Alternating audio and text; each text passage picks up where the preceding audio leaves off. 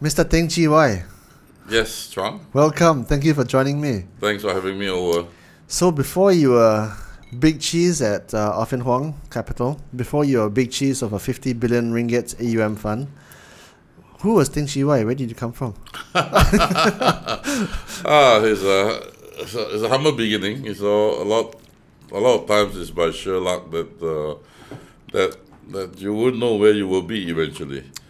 I came back from Singapore, not by choice, because I joined DBS in 2001 January, and they said we have this venture that did not work out well in KL.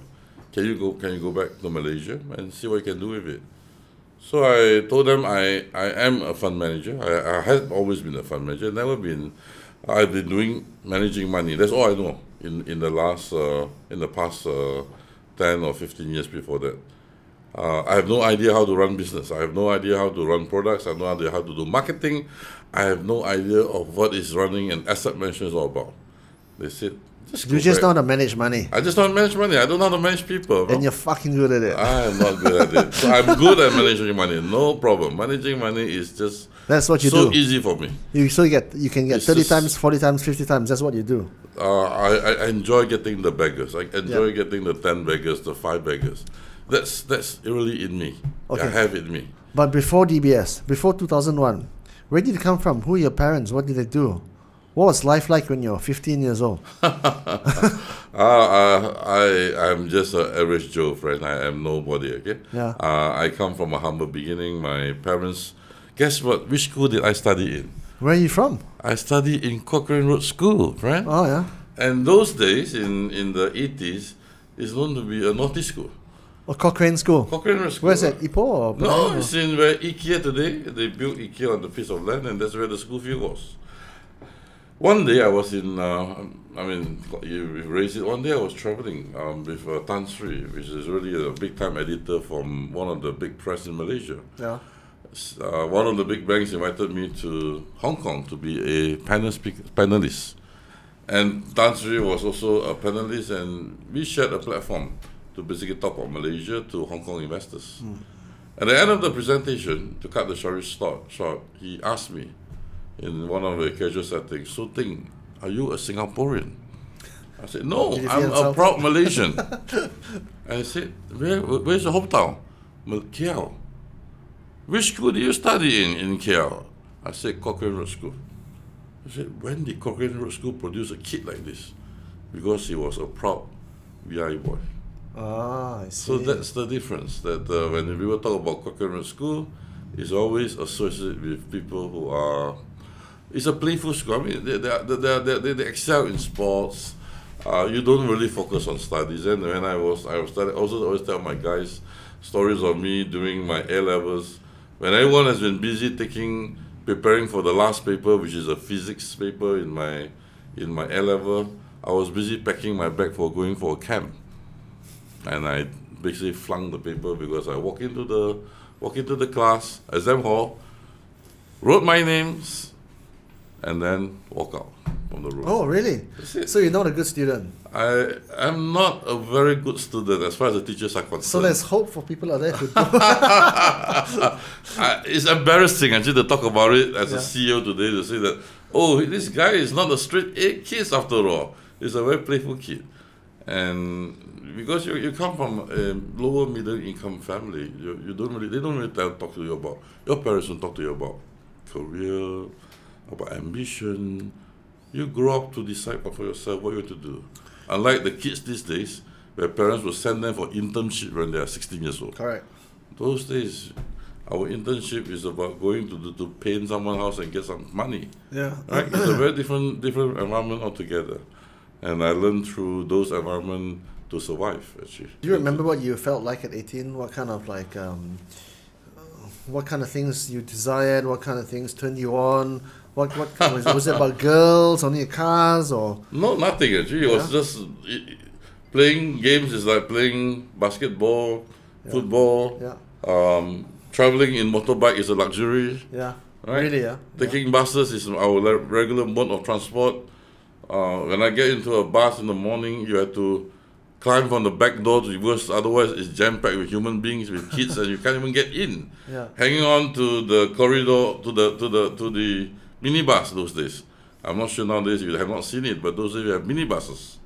And when you get into a minibus, you just hang on to the door, and the bus will be going on, and the door doesn't shut. Correct. You just So you gotta hang hanging out from the bus, and that's the way to go to school, and you enjoy it. Yeah. Right? You don't want to cram inside there because it's so hot, so you want to get as close as you to the door Fresh air. because you get fresh air.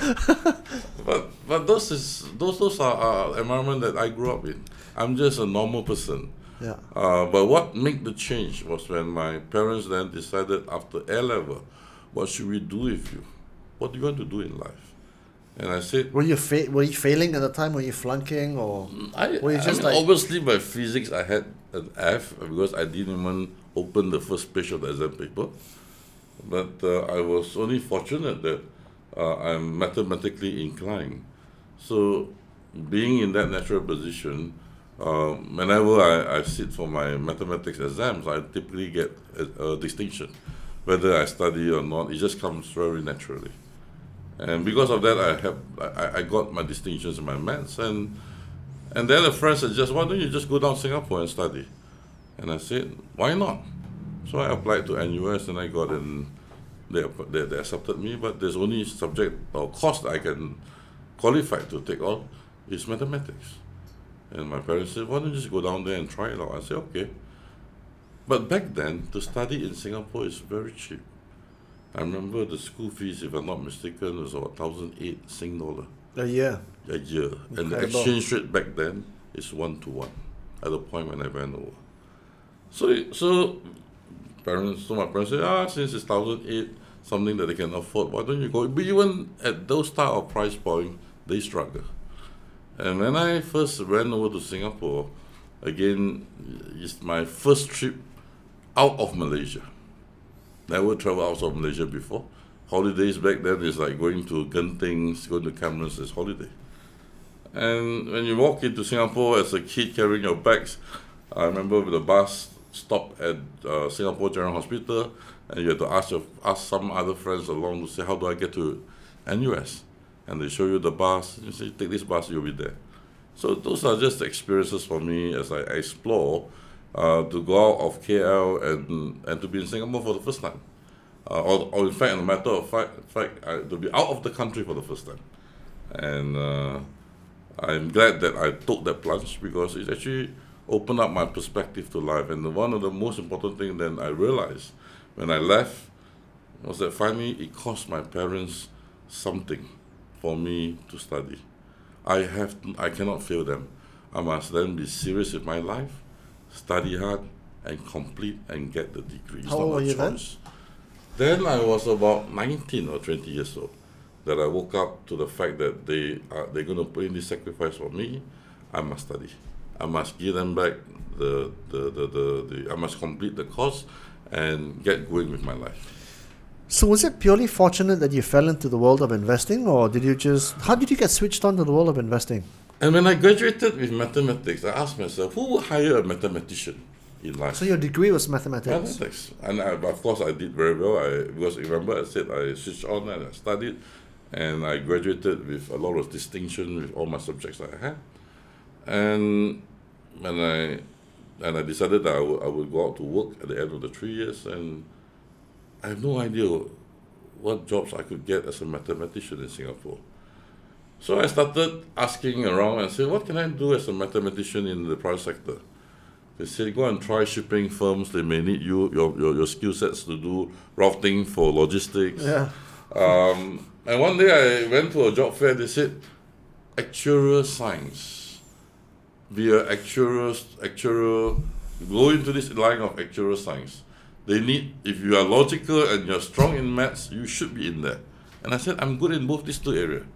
So I went home, applied to every single insurance company to introduce myself, said I'm from this background, can I apply to be an actuarial trainee?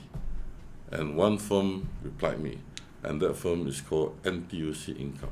NTUC Income. And they said, come for interview. When I ran and I got the job from them. And I asked them, I'm not qualified as an actuarial I mean, with those days, actuarial science is very rare. And the MD back then told me that he saw my background and said that you are good in your studies.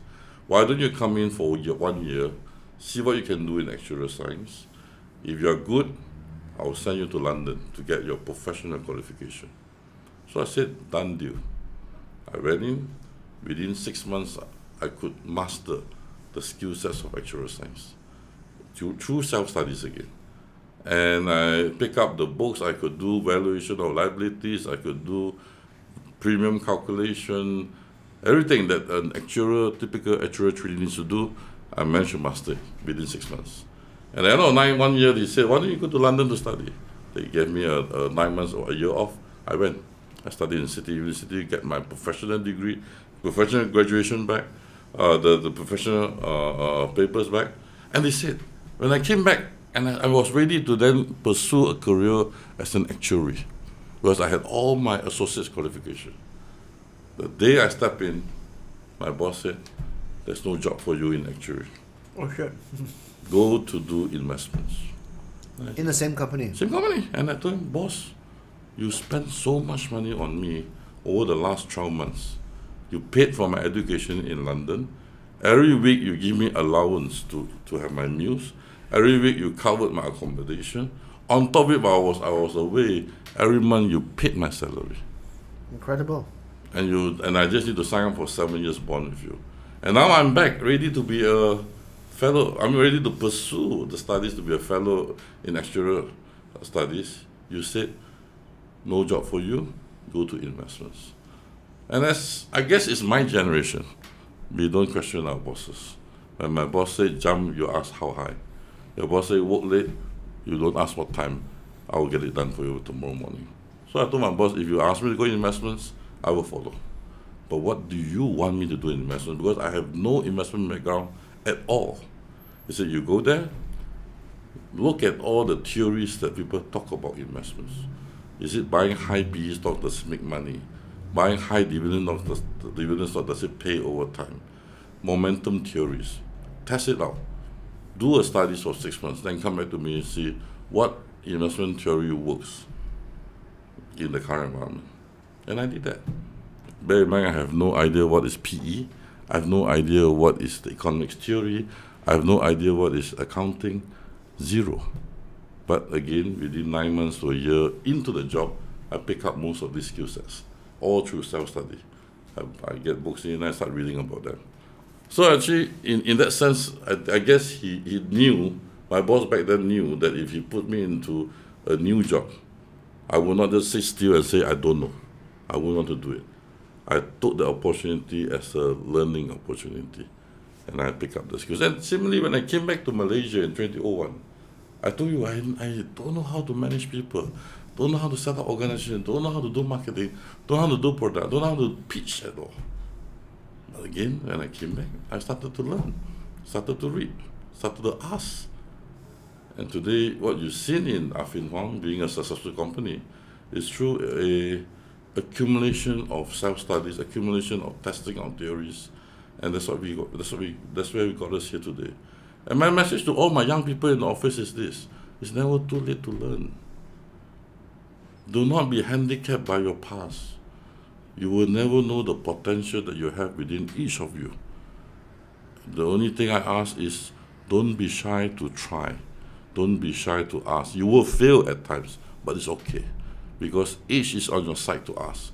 Age is on your side to try and fail. To try, and some things will work out, some things don't. Those that don't work out, just learn from it and move on.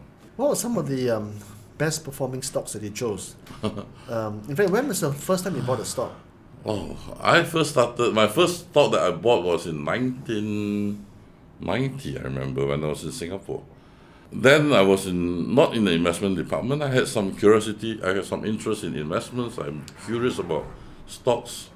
So I asked my friends about stock market. How do I invest? So they said, oh, open an account, we remind you. I did that in Singapore. And when I wanted to buy a stock, I said, how do I buy a stock? What stock should I buy? When I open up the page, in the paper. It's just so many stocks in there. That's right. Then I look. Oh, this stock, I know this business. The company called Teng Chee Motors. They sell Nissan car. And that's where I bought my first stock. Just on the back of recognition. Recognition of brand names. I have no idea how to evaluate stocks anyway. And I remember when I asked them, the price was 110. And I saw, after I gave the order, I said, so how much do I need to pay? And they said, I buy one lot, they say it's 1,100 Sing dollar. I said, oh, okay, I just have 2,000 in my account, I got enough to pay for that. And the price went up to, I can't remember, it's 10 cents or 20 cents after that. I felt so happy I sold the share. I made $200 out of it. So that was my first experience dabbling with stock. And I remember what caught my attention was because I recognized the brand name. And I recognized that it's the one that sells Nissan car. So if you were to advise people nowadays who are relative novices to the share market, what are the rules of investing in the share market? Top 3 rules. On a broad basis, the top 3 rules when you want to invest in shares is number 1, you must always write your winners, right? And cut out your losses. When you invest in stock market, you are bound to make mistakes. Don't hang on to your losers and cut your winners, which is what all of us would do in a natural way. Take profit, right? Take Close profit fast, yeah. But then end up when you have losses, I don't look at it, put it in the closet. I look at it 5 years later. Stay with the losses. You will then lose everything, because the losses, those who are losing money, will wipe off your capital. Whereas the ones that you should be keeping are the winners, are those companies that can grow year after year, that those companies that can multiply in terms of their capital base. Those are the ones that you should be keeping in your portfolio. Second rule. Second rule, you must remember, is that stock market opens every year, most of the weekdays, and whether you will be with the market is whether you have capital. So second rule, never lose your capital. If you lose your capital, you will never come back to the marketplace. You must always learn that to fight another day, walk away. At times, do not over leverage. Do not get too emotional about it. Do you even recommend leveraging to buy a No, share I market? don't. Ever? I don't recommend. Unless you are a trader, you want to trade. Most of the time, traders become long-term investors when they lose money. When they are making money, they are trader. Once they go into losses, they become long-term investors. That's when they get into even further trouble. I don't recommend people to leverage to trade, because I have seen disaster happening to them, to those people who leverage, right? Because of discipline. They just don't have the discipline to cut out. So point number 2 is, remember, the market is there every other day. Right? Whether you will be there is whether you still have the capital or the risk appetite. So rule number 1, write your winners, cut out losses. Rule number 2, don't lose your capital. Rule number 3? Rule number 3, just like when you buy properties, it's all about location. In investments, in stock market, it's about investing in management. That's your rule number 1. That's rule number 3. Yeah. You must buy what you know. Do not buy because people tells you. You look at the company, the management track record, how they manage things, you'll be able to tell whether they will continue to be able to grow over time.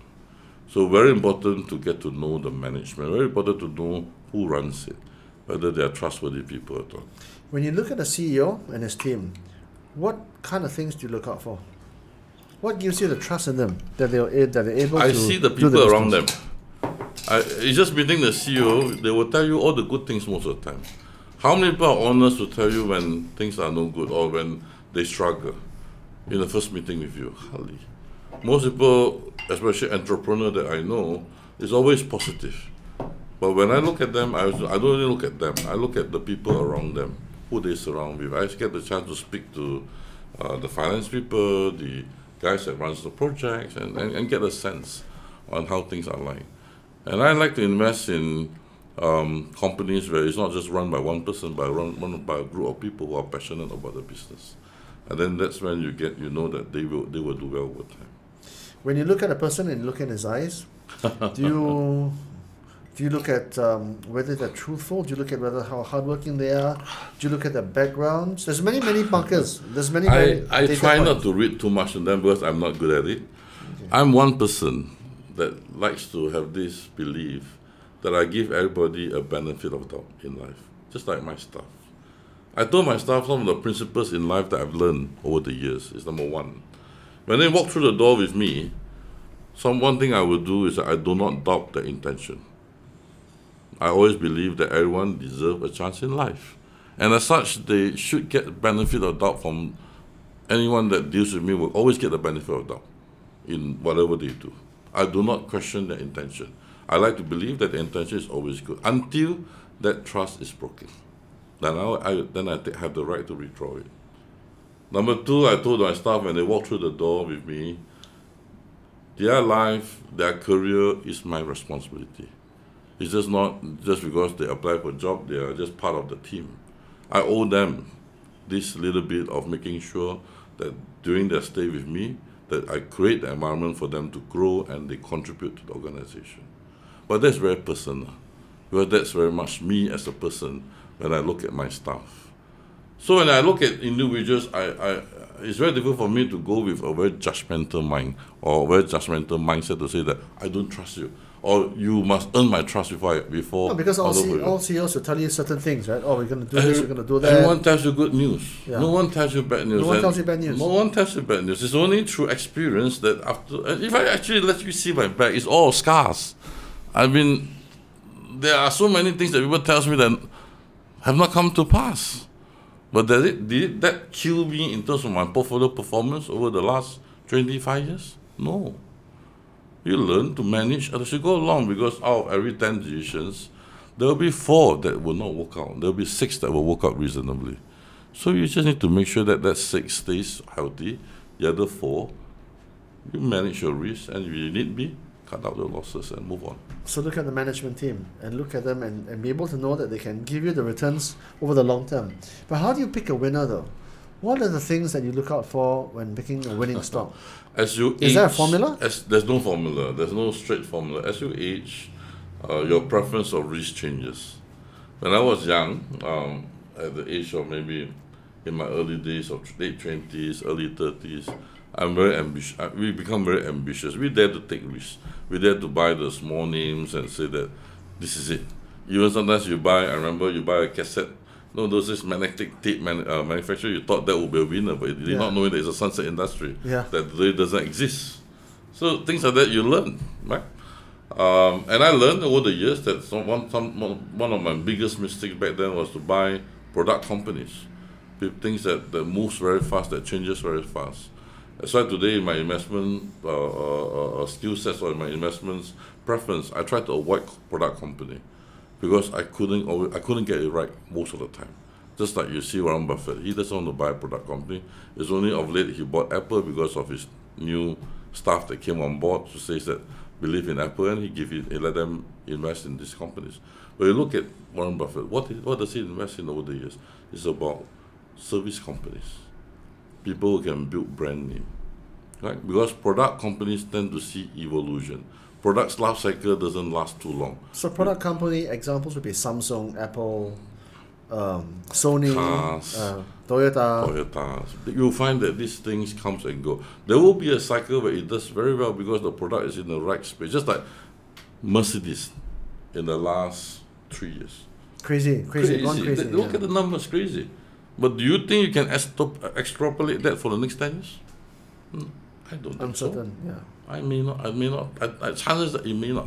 Because someone else will come with a new line of products, and if they start to slack, someone else will take over the lead. So examples of service companies?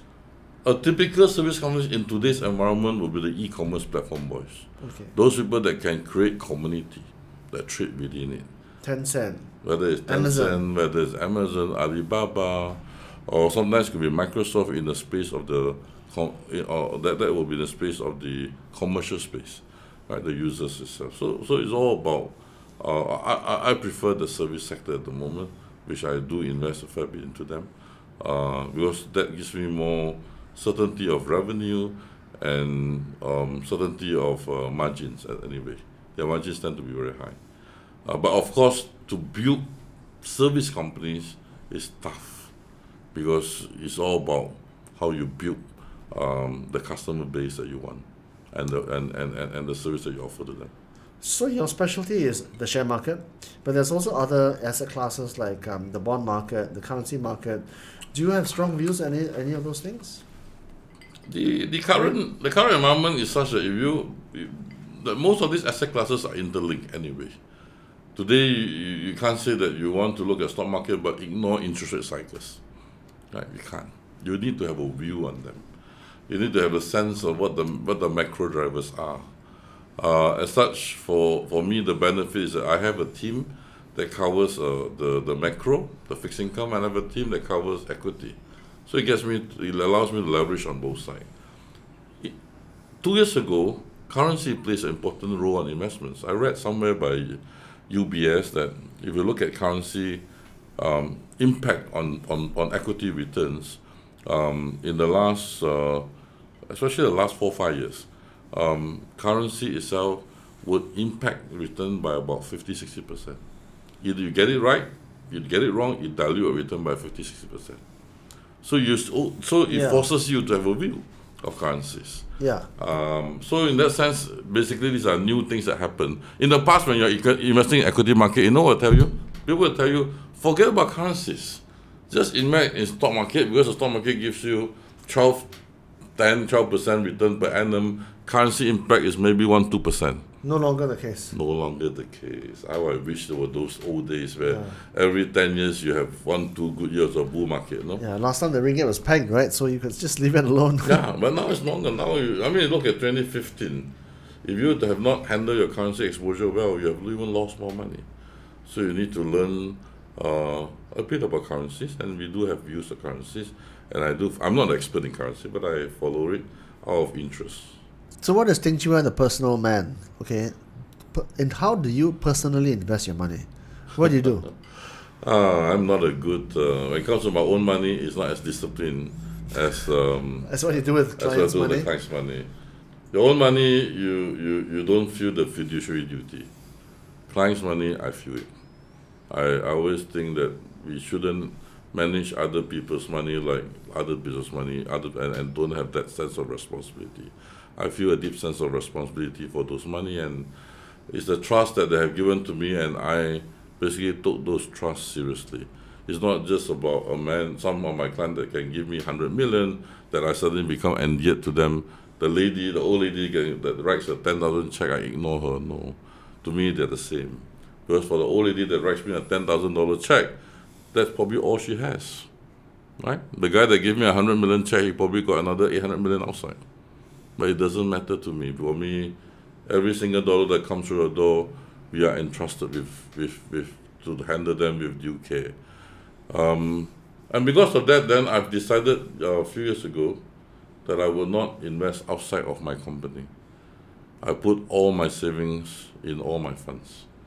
And today, because of that, I managed to convince my staff to do so. Likewise, to invest in their savings into the funds, because we live and breathe Affin Hwang anyway. Every day we are there. Every day we look at our portfolios. Every day we talk to each other about our portfolios. And I'm glad to tell you that in Affin Hwang, our staff collectively have invested more than 100 million of our savings into the funds that we manage. So the clients invest in the funds, we also put our money into the funds. So if the funds are not doing well, our wealth will be affected. But your industry is under siege, right? Because of all these robo-advisors, and they come in and they say, oh, it can be as low as 0.2% management fee every year. You're charging, what, 1 point something, 1.5, 1.4. The regulators know this. They want to cut down fees. They know that the unit trust industry cannot go on the same way as it is now. So it's under siege. I'm not sure the word under siege is the correct word. Definitely there are new competitive pressures that come through the industry. You look at the passive, the active investments or active assets in US, the developed markets, is declining. It has been growing for many years in the past, but it has been declining over the last few years as I observed them. And the big boys, that I've seen, they are coming under a lot of revenue pressure and cost pressure. Ask yourself, why did that happen? Why did the industry allows the passive funds to eventually take over that role? So you guys are active funds, right? Yeah. The passive funds are the ETFs and the low-cost funds, and they just basically, what as you used to say, they hug the index. Index does 3%, they will do roughly the same. Index does 6%, they will do roughly the same. You guys try and beat the index. Correct. You're alpha boys, alpha, right? Yeah.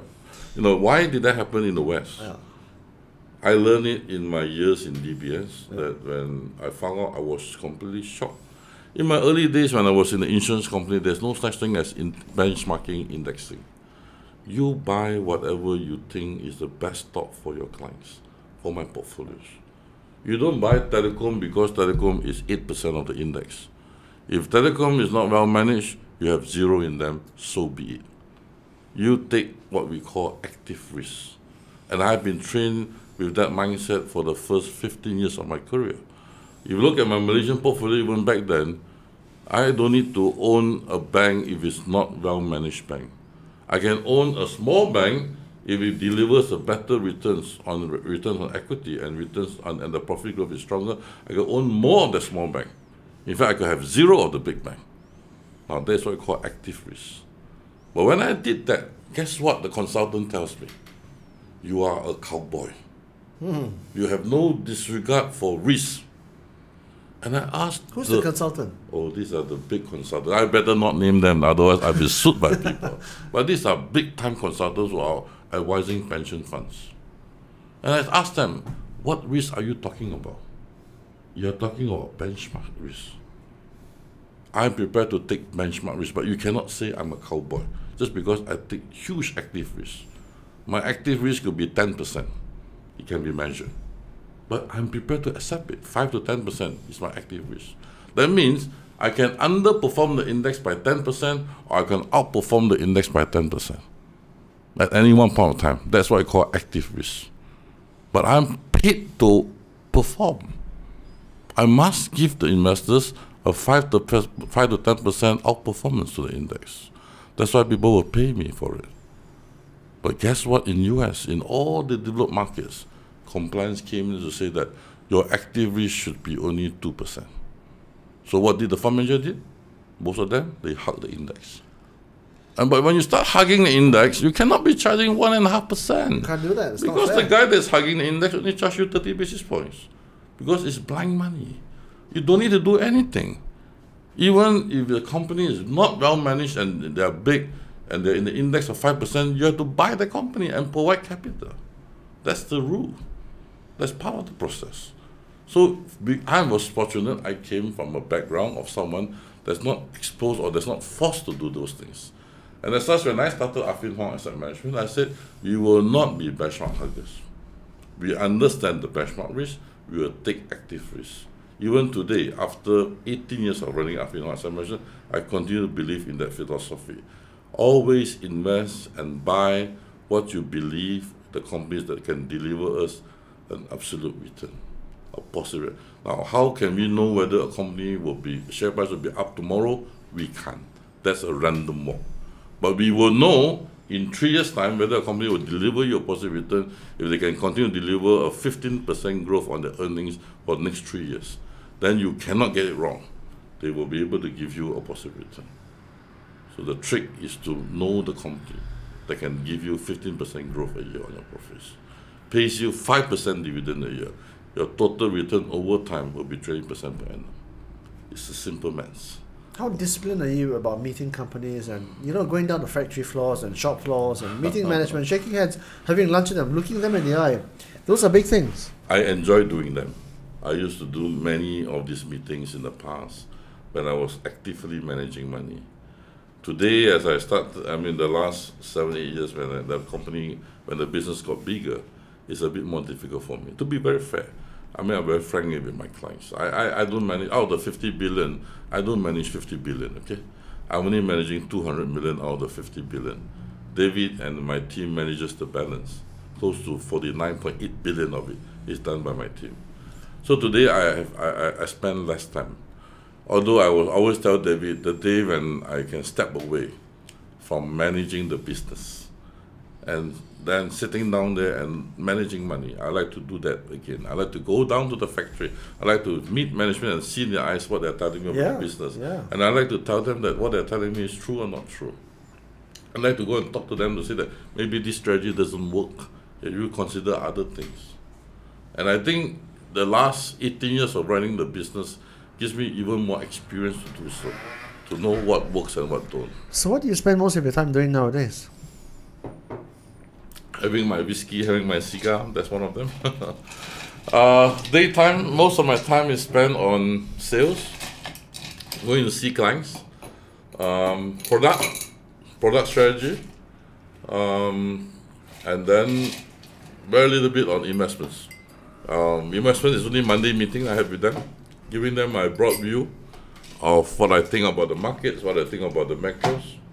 I do not spend much time on the micros in terms of the stock levels, but more on the big macro. That's what I spend my time with. Planning for the company over a 3-5 year cycle, strategic cycle. That's what I do. Is there one thing that is different now than it was 10 years ago? Have things changed? People say that there's going to be a recession coming. Has things changed? So? I think the last 10 years, I won't say 10 years, but maybe 20 years. The only thing that have changed is that there's just a lot of money today compared to before 2008. Capital, yeah? A lot of capital available. Unfortunately for most of us, the capital is only reaching those who don't need them. Those who need capital won't get capital. That's the irony of the markets. What do I mean? You look at the companies that are doing well, they are flush with liquidity. But companies that may need capital, maybe slightly smallish or medium size, they ignore. It's not easy to get capital for them. That's the nature of the markets today. It's tougher for them. It's the convergence is towards getting bigger and bigger and bigger. It's crowding out the mid-sized market. We have seen this in the West anyway. It's coming to this part of the world. And unfortunately, that's the reality. And indexing plays a role. Imagine if every one of us just index, buy robo-advisors, allocate to the ETFs. What happened? Only the top 50 stocks on the exchange get money. What happened to the 950 at the bottom? Then what happened will be the 50 stocks trades at 25 times PE, the 950 stocks trade at 8 times PE. Because of what? Allocation of money. It's applying money as far as I'm concerned. It's really no-brainer. Right?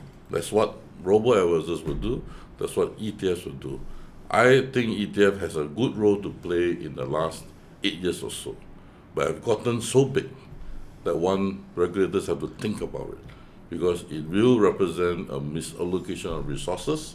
What will happen that over time, as the global economy struggles the next 10 years with a below average growth, eventually 10 years from now, people will say investing in stock market doesn't pay, because ETF return will start to be dwindling down.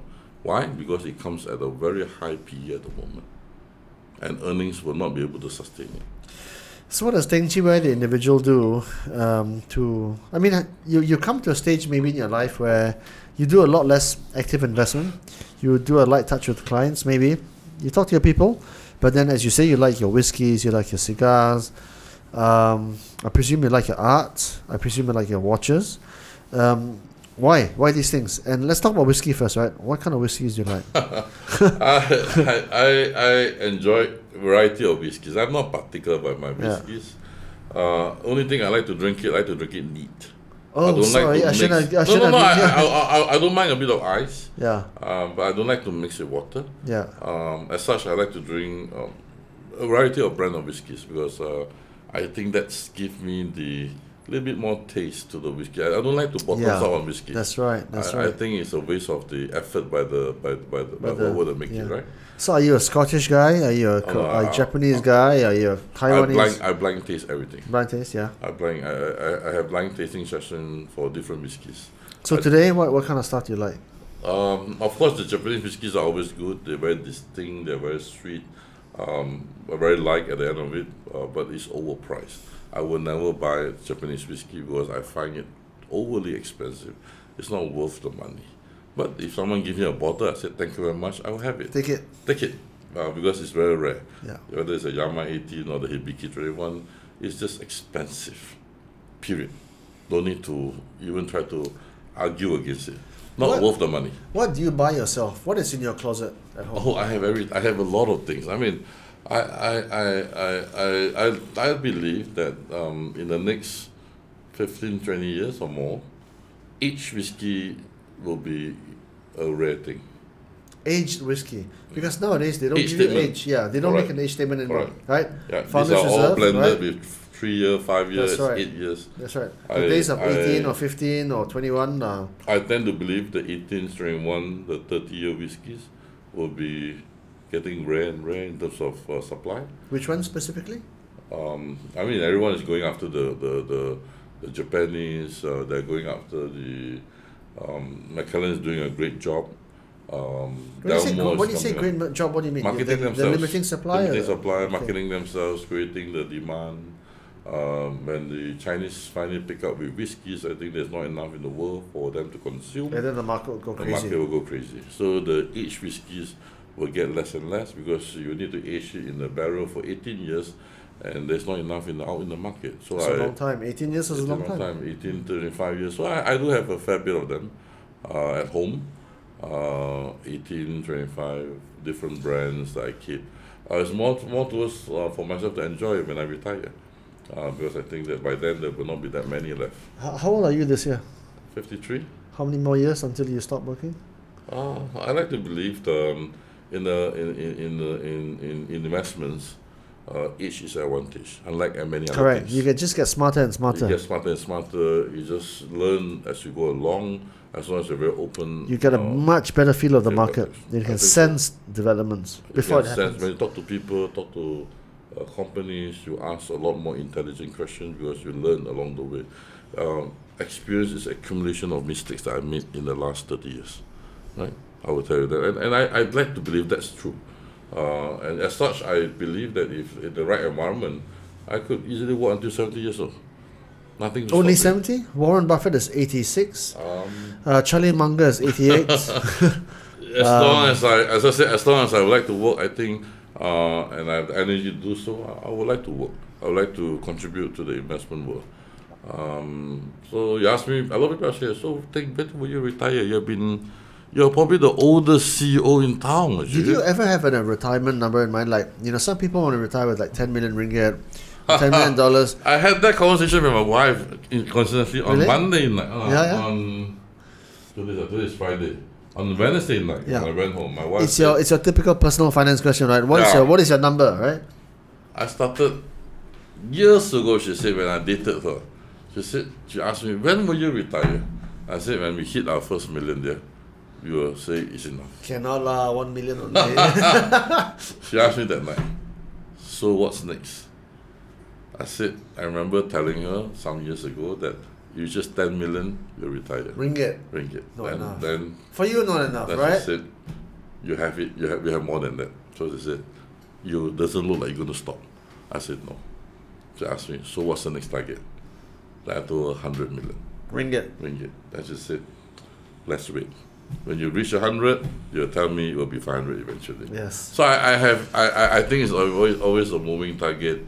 I think what's important for me, is to just enjoy the pace of it, and make enjoy the chase. And I don't really chase. It comes naturally.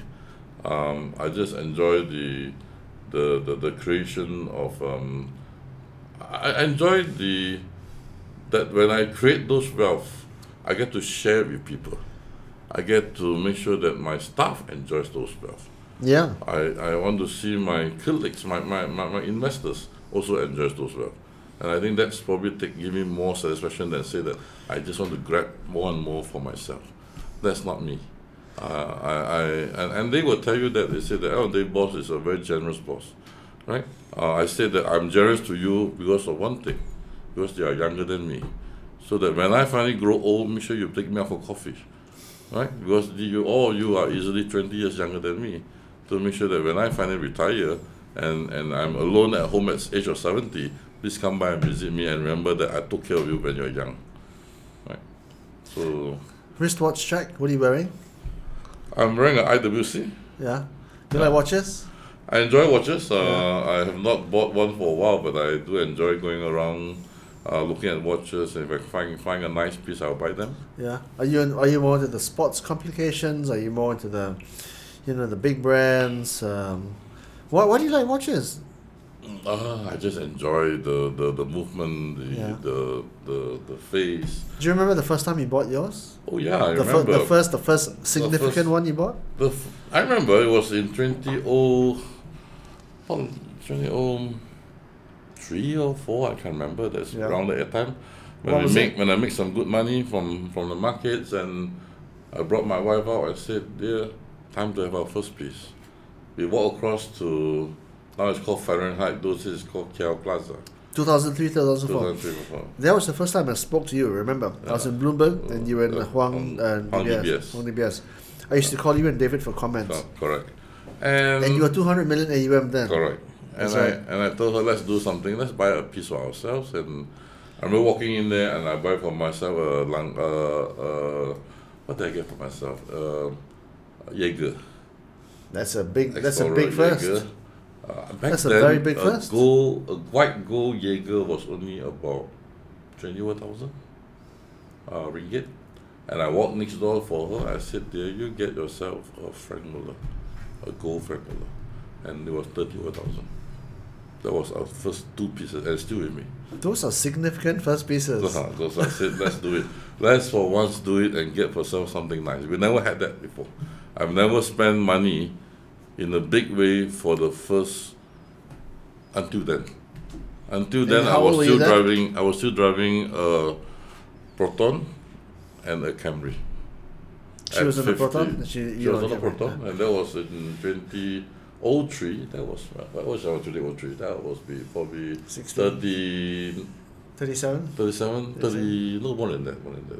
37. 38. That's when I decided that we have made some money, probably slightly less than $1 million.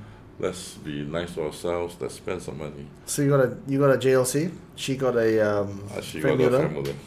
Why the JLC? Why not something more conventional like Rolex? Yeah. I'm not a fan of Rolex. Yeah, why? It's too small for my hand. I just don't like it. I prefer big pieces. I like the 42mm watches, and the typical Rolex is about 38. That's so right. That's right. Not the biggest is a 44 for the Cinderellas now. 43. Now that's limited edition. That's when they come out with the limited edition. Yeah. But it's so expensive, 60,000. That's right. For a metal case, it's crazy. But that's where the market is. Doesn't matter. I'm not the typical guy that would chase the market. Yeah. It doesn't mean that everyone says that this is a limited edition. Everyone is chasing it. I must have one. It doesn't matter to me. If I like it because I want it, and I just buy it. It's not because it's the latest craze that I need to have it. So what then was your second? What was your third? I can't remember. That was, second, third, fourth came along the way, and is there a brand that you particularly like? No, I don't have a brand that I like. I just go around, and if I find something that I like, even in Japan, in Japan they sell very good second-hand pieces. Pre-owned, fantastic. Fantastic place. This is a pre-owned watch, by the way. I'm not shy to tell everyone I wear pre-owned watches. That was a what is that? It's an IWC. Yeah. I can't remember. And then big one, the big cases, Moon phase. And when I went to Tokyo one day, and I ran to this shop called Best Shop, it sells watches on the few floors on top, and at the basement they market second-hand watches. I walk in there, I saw this piece, I asked them, how much does it cost? They said it's about 21,000 back then. Ringgit. I said it's mine. I bought it. Rose gold? Rose gold. Nice. So beautiful. And since then I brought all my stuff there to say, whenever you travel to Japan, let's go there and buy watches. I think all in finally, I think in the last 4 or 5 years, I think I bought easily 30 pieces of watches from there. For some of them are for my staff, some of them for myself, and over the years. And I taught them, the moment you change the strap, the moment you grind them, it's brand new. Yeah. No one would ever thought that you're wearing a There's pre-owned. Nothing wrong with pre-owned. Nothing wrong. Nothing it's wrong. only mindset. That's right. And you wear them, you still feel good. Yeah. So I got my HR manager one day to go there, and I think we were traveling in our incentive trip, and I told her, let's go and get a watch. So I brought her there together with some stuff, and I picked for her Rolex Oyster, those pink color with some diamonds. And then for her piece, they don't have certificate.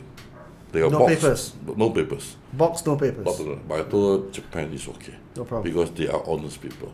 And I know because when I buy watches from this shop, I can return back to them after 4 or 5 years, and they still give me the value. Because This is Tokyo? This is Tokyo, Shinjuku. Shinjuku. Okay. You look at Best. Type Best Shinjuku, you BST. can see the shop. BST. Yeah. And she bought it, and she was reluctant to buy it. So I went there and said, doesn't matter.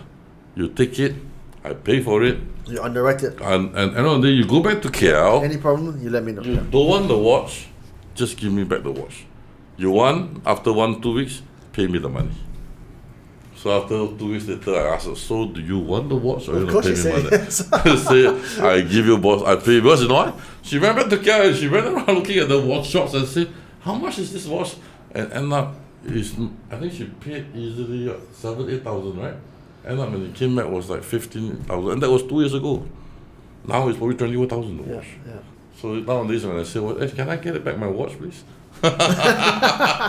So you bought 30 pieces from this place. Predominantly what? IWCs? Oh, or? everything. IWCs. I bought last year. I bought a piece of Lang number 1. If you say Rolexes are too delicate, Langes are way more delicate than Rolex. I love the Lang. It's been my dream watch for a while. It took me a while to bring myself to buy it. Which one? Lang number 1. Yeah. Nice piece. And Lang number 1, you have to wait for the 42 mm. That's right. Because the rest are coming at 40, so it's smaller. So only one Lange. One Lang. Then I bought a fair bit of. Actually, there's one nice piece I pick up. It's called. What's the name of it? It's called. I can't remember. It's a very Independent very brand or very old brand. They make watches for the Monaco King of Monaco. Vacheron. No, I'm not sure. I can't remember. JD. Jack Dross. Oh, Jack Dross. Okay. JD. Very nice pieces. Okay. Very small piece, round. No, it's like number 8. Your wrist is at least an 8 inch, right? At least. Yeah. Yeah. So I bought that piece again. Yeah. It was a very nice piece I brought back, and again I got it polished, done nicely, and everyone thought it's a very expensive piece. Yeah. Because there's a serial number, so every year there's a limited supply. But guess what? I think I paid only like 20,000-30,000 for a rose gold limited edition piece. And I'm happy with it. I mean, I really don't really care how much it costs outside, but I enjoy wearing it. That's the most important thing. Yeah. At the end of the day, you buy something that you enjoy. Yeah. Don't buy something that's up to people's expectation. Don't live to people's expectations. Would you do a watch collection video with me one day? I can, but I'm just embarrassed that they may not be that big, that expensive No, it's okay. pieces. Just do 5 or 10. It's just, you know, your favorite 5 or 10. my favorite 5 or 10. They could be your favorite. They could be Casios. They could be not that I think they own Casios, but I can bring and show you. It's okay. Yeah. So that's something that I enjoy. Yeah. And this trip I go down to Tokyo. Fortunately, I have a Japanese partner. That gives me the excuse to go because to you Tokyo. do stuff with one of your partners. Nico. Nico is my shareholder. That's right. And I get to travel to Japan very frequent to basically meet them, and I'll try to pop by the shop. And each time when I pop by the shop, my wife will say he needs 4 hours. Don't trouble him. Don't bother him. He will be there for 4 hours. Do I even dare to ask you about art now? Because art is another one for you, right? Not really. I enjoy collecting them. I'm not the big art collector. I enjoy supporting the young artists. Okay. Whenever I see a nice piece, I will try to buy them if they're young painter. Are you oils? Are you waters? Are you? I'm actually into oil. I'm actually into abstracts. I don't like painting that is still. I don't like painting of an object. I don't like it. I like painting that is more abstract, that depicts different things. When you look at it, you think. It just gives me a lot of calmness when I look at them. Yeah. I enjoy that amidst of all this. The turbulence of the financial markets. You come home, you see some. I enjoy look at them. I do have some watercolor pieces, but it doesn't tell me anything. It's just one piece of a nice watercolor painting, that's it. Any names in particular you've been buying? No, I don't have any names. I buy mainly the young painters. Yeah. Whenever I see some young painters coming through and they have potential, I just buy them, and then hopefully every 3-4 years I get a piece from them, and so that I can see how their stroke improves. Yeah. Because again, art is also improved with age and experience. That's right. And I like to enjoy some old art pieces when they first started, to see how raw and bad is it, and now after 15 years, how interesting it gets. Is there one particular artist that you like to highlight? The one that I bought a lot is what's his name? The Chinese painter from Penang. What's his name again? Alex Leong. Not Alex Leong. The guy that draws horses with a lot of energy. Oh, okay. I don't know. I can't remember his name. I have few pieces of his. Yeah. Even my house, you go to my house, there's a huge piece of painting, easily 10 feet by 5 feet, 6 feet. Horses? No, orchestra, using similar stroke, but with orchestra, so you can see the energy or the movement of the orchestra. You feng shui man? Huh? You like the No, I like the movement. I like that painter in particular is about the stroke movement. That how he moves the strokes, it depicts energy, depicts movement. That's why he particularly focuses on horses. And I love horses because I'm a horse, right? So naturally when I first started, I tried to collect. You own horses? You bet on horses? No, I don't bet on horses. I don't own horses. Neither do I. But I enjoy collecting figurines of horses. I enjoy if I see some paintings on horses, I enjoy having them. But I don't bet on horses. It's not something that I enjoy. The things you bet on are the financial markets. More than that. I enjoy poker. I enjoy Texas Hold'em. It gives me fascinating game. You got to be pretty darn good at the game because it's a skill game. No, actually, I think it'd be better to be lucky than skillful in life, especially poker. I have that. I do play quite frequently with friends, poker. Yeah. Well, I find it the best way to unwind my day. If I can have 2-3 hours of a game, I find it just enjoyable. So that's something that I do enjoy. If it comes to betting, that's probably what I enjoy most. Yeah. So if there's one thing that the share markets are going to do in the next 3 years, there's one thing, and there could be any one of a number of things, right? Brexit, China, I don't know, China, US, right? Million to one things. What do you think is going to happen? There's one thing. One thing for sure, I think it will be seeing Trump coming back to as president of America. So you think he's going to get a second term? Yeah? I think so. Really? I think the world must live with him around. Right? President Trump being at the most powerful seat of the world. And it'll be interesting to see how he behaves in the second term. And my bet is that it's going to be different again. More measured? No, I don't think so. More statesman-like? I don't think so. No? I don't think so. I think it's probably more risk for the global markets. Really? Incredible.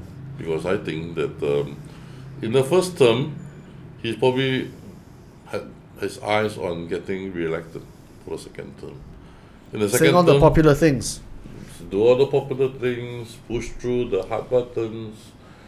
But the second term, whether he wants to stay back and leave behind a legacy, if it's a legacy that he's looking out for, what does he want to leave behind that people remember him for? Right? Is it American first? Isolation of the other parts of the world? To be seen. Okay, man. Thank you. Okay. Thanks for having me over. Yeah. Cheers, bro. Cheers, bro. Cheers. The next thing we do is we do a watch collection. No problem. I just too embarrassed to bring them out. That's all.